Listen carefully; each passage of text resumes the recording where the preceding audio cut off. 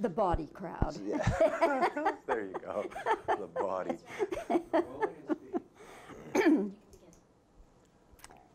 All right, Brian, shape up here. We're on. The red lights are burning. Bobbie, wonderful to see you. God bless you. It's so nice that you're interviewing me. Is this your Oral Robinson? I'll answer any question Oral you have. Roberts. Oral Robbins. Roberts. Little-known evangelist of Tim Robbins fame. His one of these lesser-known evangelist, Tim Robbins' father, Oral Robbins. Isn't Tim Robbins an actor? Yes, Yeah. very good one. You should meet him great. sometime.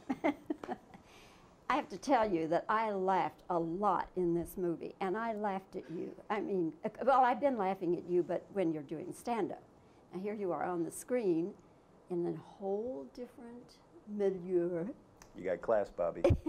I'll give that to you. And here you are, just making people roar with laughter. It's a God gift. Yeah, but, you know, somebody's once said, Brian, why don't you run and get me some Tylenol and some water? It's John Hughes, as a matter of fact. And then a year later, here I am starring in one of his films. See, you were a good boy, and it paid off. Yeah. It occurs to me that of everybody connected with the movie, that maybe you know more about babies and children than anybody else, because don't you have 3 children? I have 3 children and 2 on the way. And twins on the way. No, 1 in Kansas City, 1 in Las Vegas. Comedy! That's comedy. It was improvisation. I'm a great audience. Yes, I have twins on the way. And so, yeah, I've experience with kids. Although I don't, you know, really, my character, you know, people tend to be so frightful. I think it's the anticipation of what might happen as opposed to what actually does happen. When you watch the film, it really makes sense that nothing can happen to the baby. Number one, for obvious reasons. People will get up in the horror and, oh my God! And walk out furious. So, you know, it'd have maybe a good opening, but it would have very short legs, as they say in the business, after a week. Baby steamroller scene kills film. No, you know, obviously the baby has to be taken care of by us because it's our money. It's our ransom, so we have to take care of it. And we don't want to get caught, so we've got to take good care of it. We don't want the baby to cry. And thirdly, we have no motivation to harm the baby. I think that people think of kidnapping a baby as, the baby doesn't know it's being kidnapped. It'd be worse to kidnap like a 6-year-old who would be terrified, but a little 9-month-old is just like, you know, he's having a good time.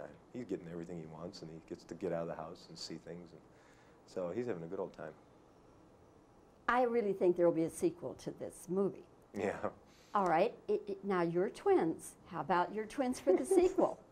How about that? That's great. You know, actually, I signed the sequel deal before I signed this one. That's how crazy they are about sequels nowadays. I auditioned for the sequel on this before I auditioned for the actual film. They talk about sequels so quick now. But I guess that's just the way life is now in Hollywood. Would you sure. let your twins do it? Sure, certainly. Those babies were safer on the set than they were when they left the set, because they had to be so protected, and there were so many child protective agencies there and everything. And obviously, no one wants anything harm to come. So everyone's swarming around the babies constantly, and it was completely protected all the time. And then my fear was when it left the set, when it was finished doing the film, how all of a sudden it would like, hey, wait a minute. Where's my donuts? Where's makeup? Where are all these people? Well, you know, when it comes time for reality check, they're going to have a little bit of a shocker, I think, right about now. They probably got mustaches by now. And you were probably the same way when you left the set. Where's my makeup? I actually did. The babies, when they showed up, they actually had no teeth, and they started growing teeth in the middle of the film. And they had teeth by the end of it, which is interesting because I actually started losing teeth by the end of the film. So from all that falling yeah, and everything. it's a little give and a little take, you know. There is a credit on this movie I've never seen before, Brian. Yes. Baby Wrangler. Now, what is a baby wrangler? Yeah, a lot of people, I'm sure that would be confusing. They had a guy, well, a little baby, that in between sets, he would come out with his little lasso and thing on a little pinto, a little pony thing. And it's just kind of an entertaining thing that they do between sets to keep the actors amused. All right. I'm buying it. No, I don't know if they're buying it, but I'm buying it. A wrangler is a generic term for anyone that takes care of and manipulates, gets something to do something that it generally wouldn't do, like the dog wranglers, cattle wrangler is where it comes from, but animal wrangler, you know, like in arachnophobia, I'm sure there was a spider wrangler. It's a generic term.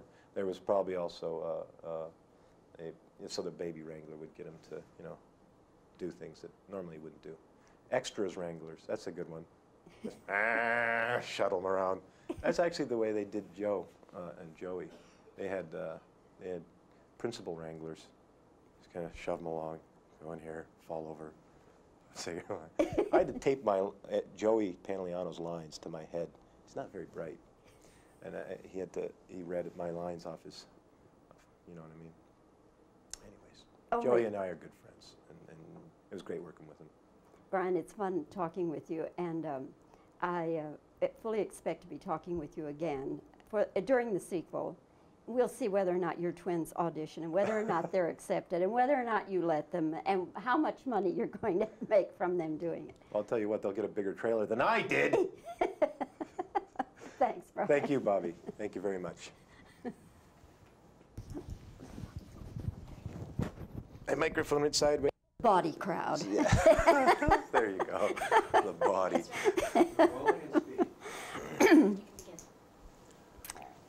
All right, Brian, shape up here. We're on. The red lights are burning. Bobbie, wonderful to see you. God bless you. It's so nice that you're interviewing me. Is this your Oral Robinson? I'll answer any question. Oral Roberts. Oral Robbins. Roberts. Little-known evangelist of Tim Robbins fame. It's going to be one of these lesser-known evangelist, Tim Robbins' father, Oral Robbins. Isn't Tim Robbins an actor? Yes, Yeah. Very good one. You should meet him great. sometime. I have to tell you that I laughed a lot in this movie, and I laughed at you. I mean, well, I've been laughing at you, but when you're doing stand-up. Now here you are on the screen in a whole different milieu. You got class, Bobbie. I'll give that to you. And here you are, just making people roar with laughter. It's a God gift. Yeah, but, you know, somebody's once said, Brian, why don't you run and get me some Tylenol and some water? It's John Hughes, as a matter of fact. And then a year later, here I am starring in one of his films.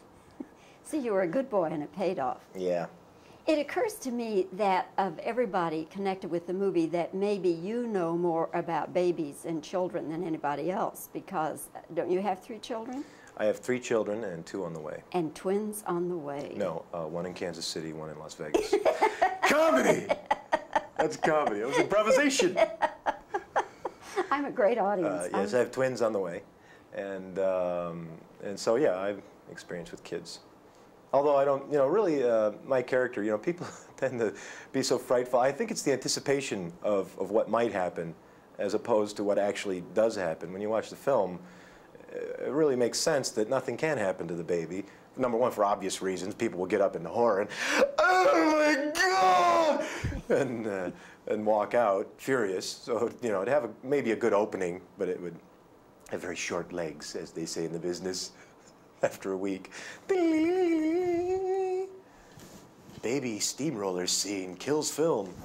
No, you know, obviously the baby has to be taken care of by us because it's our money, it's our ransom, so we have to take care of it, and we don't want to get caught, so we've got to take good care of it. We don't want the baby to cry. And thirdly, we have no motivation to harm the baby. I think people think of kidnapping a baby as the baby doesn't know it's being kidnapped. It'd be worse to kidnap like a 6-year-old who would be terrified, but a little 9-month-old is just like, you know, he's having a good time. He's getting everything he wants, and he gets to get out of the house and see things. And so he's having a good old time. I really think there will be a sequel to this movie. Yeah. All right. Now, you're twins. How about your twins for the sequel? How about that? That's great. You know, actually, I signed the sequel deal before I signed this one. That's how crazy they are about sequels nowadays. I auditioned for the sequel on this before I auditioned for the actual film. They talk about sequels so quick now. But I guess that's just the way life is now in Hollywood. Would you let your twins do it? Sure, certainly. Those babies were safer on the set than they were when they left the set, because they had to be so protected, and there were so many child protective agencies there and everything. And obviously, no one wants anything harm to come. So everyone's swarming around the babies constantly, and it was completely protected all the time.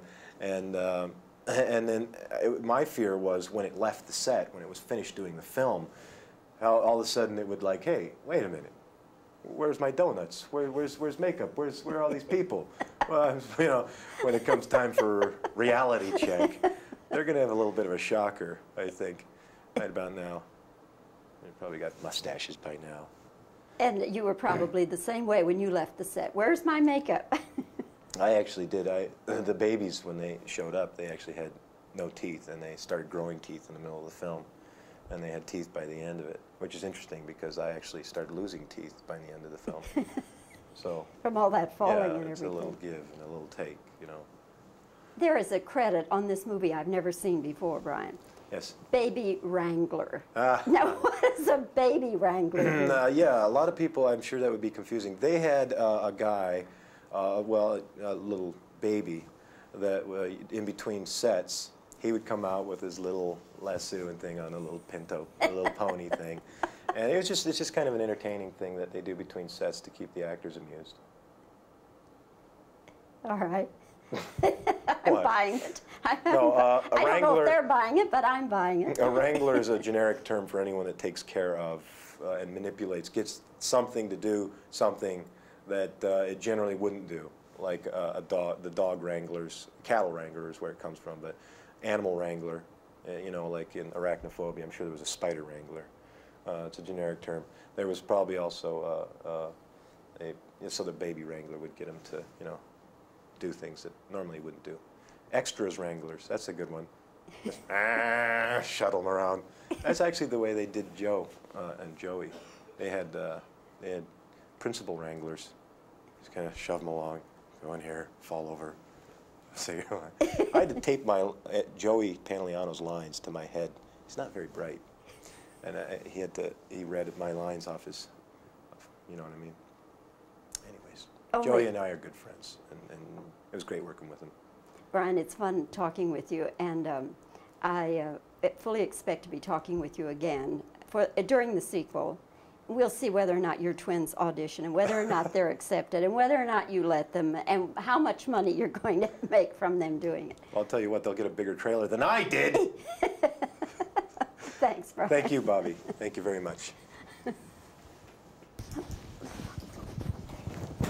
My microphone went sideways.